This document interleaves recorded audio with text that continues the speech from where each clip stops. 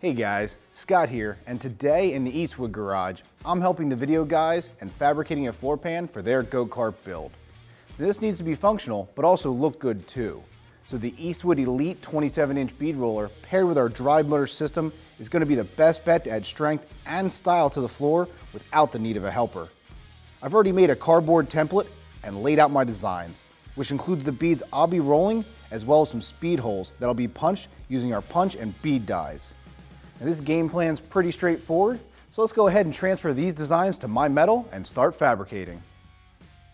Getting started transferring this pattern over to metal is as easy as squaring up the corners to minimize wasted metal.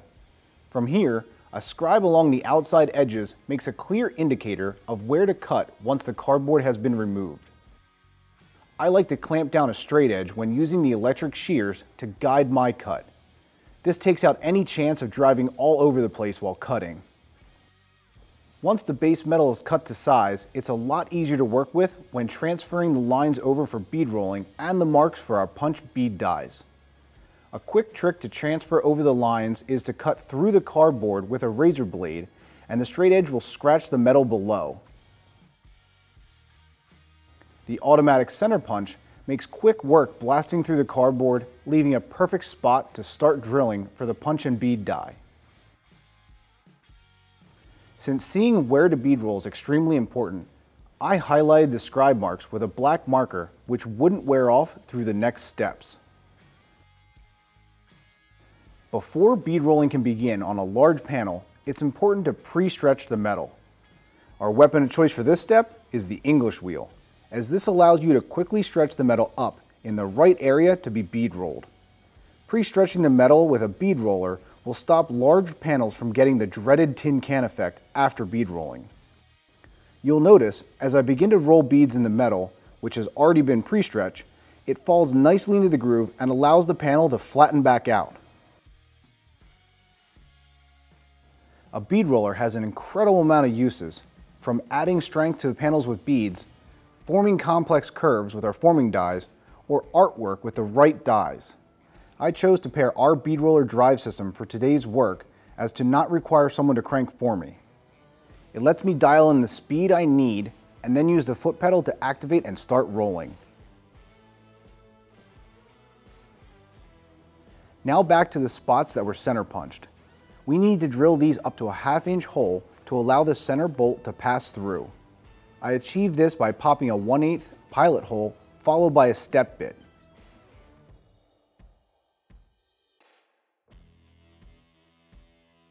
With all my holes drilled, the most important part when starting with the punch and bead or punch and flare dies is lubrication.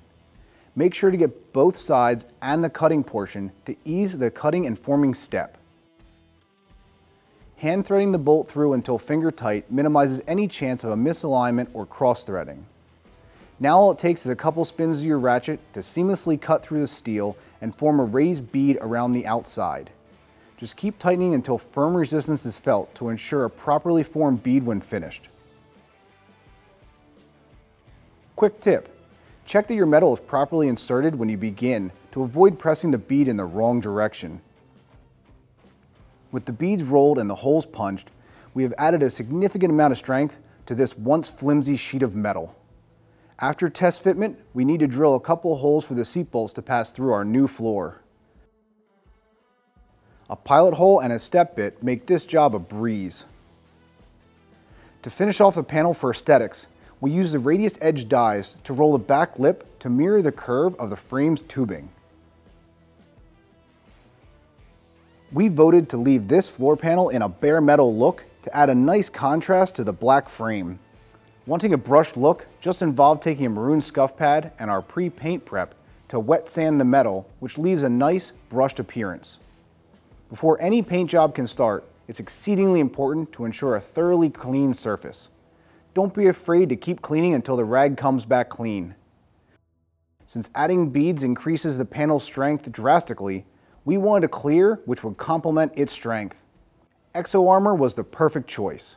This 2-part catalyzed product will chemically cure to the surface, leaving you with a great bare metal look without the worry of rusting. Simply pour the desired amount of each part into the glass jar and stir to achieve a cloudy yellow mixture which doesn't separate.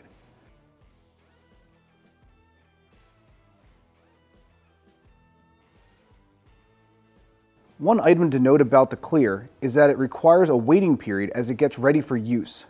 During this time, it'll begin to clear up, which is perfectly normal. Since exo-armour goes on extremely thin compared to normal clear coat, I like to dab off the excess prior to application on a perfectly clean, lint-free cloth.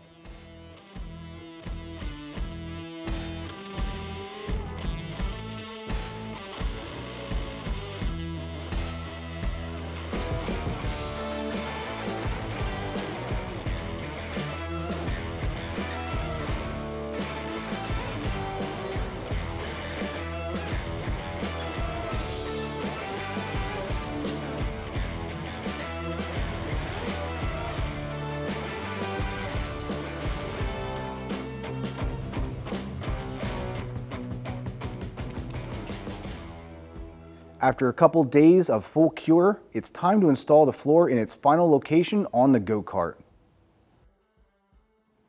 So we just finished the floor pan and it's exactly what Joe and Dave needed. Something that's going to protect their feet, be strong, and look good.